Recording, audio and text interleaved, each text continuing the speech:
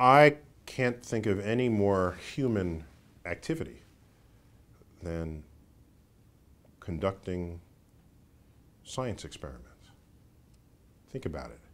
What do kids do? Young kids.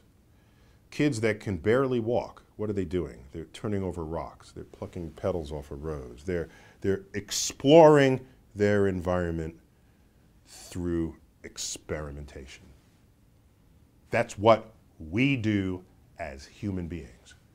And we do that more thoroughly and better than any other species on Earth that we have yet encountered. It helps to have opposable thumbs, of course, and really huge heads with gray matter doing the processing. We explore our environment more than we are compelled to utter poetry when we're toddlers. We start doing that later. Before that happens, every child is a scientist. And so when I think of science, I think of a truly human activity, something fundamental to our DNA, something that drives curiosity. They go together, the act of being curious and the act of wanting to do the experiment.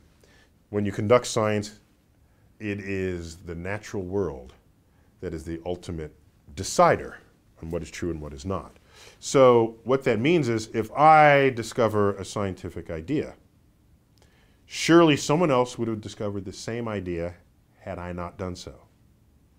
Whereas, look at Van Gogh's Starry Night. If he didn't paint Starry Night, nobody's going to paint Starry Night. So in that regard, the arts are more individual to the creative person than a scientific idea is to the one who comes up with it. But nonetheless, they're both human activities. In the early days of robots, people said, oh, let's build a robot, and what's the first thought? You make a robot look like a human and do human things. That's so 1950s. We are so past that, all right? The Hubble Space Telescope is a robot. We send it commands, it turns one way, images the universe, sends the image back to me. It doesn't look like a human being. It doesn't smile. It doesn't have arms and legs. So this notion that a robot might turn on us, and that's not the robots we're creating. Skynet, coming online and achieving consciousness. Okay, keep doing the movies, they're fun. But I live in the real world. In the real world, that's simply not the robots we're making. And even if we did, they would just be really good computers of things, and they'd give me access to information. Actually, I already have access to information. It's on my smartphone, a few fingertips away from all gathered knowledge of the human species on Earth. It's called the internet. I'm already there.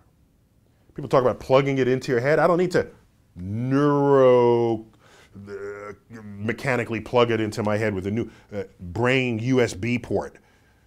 It's right here at my fingertips already. Thank you.